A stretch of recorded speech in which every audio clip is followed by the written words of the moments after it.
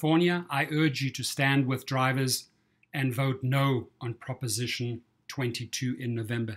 Here we have Juan Valdivieso, right? He knows what laws are in place since January the 1st, 2020. It's called AB 5. It was written into law by California. But this guy thinks he's above the law. This guy thinks he can circumvent the law. This guy thinks he can keep on misclassifying us drivers, denying us our health rights, putting us down, and not giving us a voice. California, stand with me and vote no on Proposition 22, and let's expose these disgraced Uber attorneys and counsel that keep on making drivers' life a misery while they take big paychecks. 100% pure evil, not following the law books, right? That's number one. You bailed them out to the tune of $413 million during the pandemic because they would not pay into the system because they thought, this guy and his gang thought they were above the law, right? Just yesterday it was announced that they formed a non-profit, a legal identity, and sent millions and millions of yes on Proposition 22 mailers to your doorstep, right?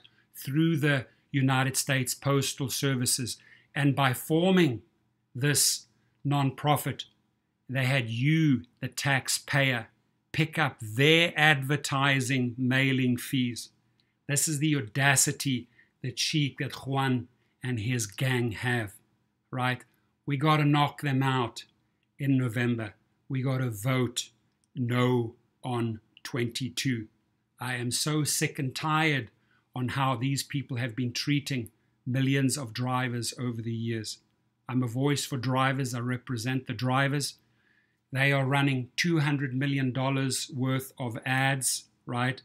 And in those ads, you may want to look at those people. Those are paid Hollywood actors. Those are not real drivers, right? And in their 25-page yes on Prop 22 proposal, you know, once you read that, you understand that the driver will never, ever see money and that they will keep on feeding their greed, right? They wrote the proposition with their $200 million. In fact, it's up to $220 million now.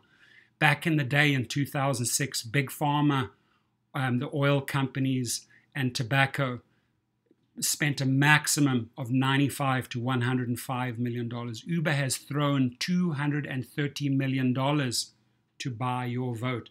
I'll tell you something else, California. They have their patents and their company registered offshore so that they don't have to pay any taxes into the system, right?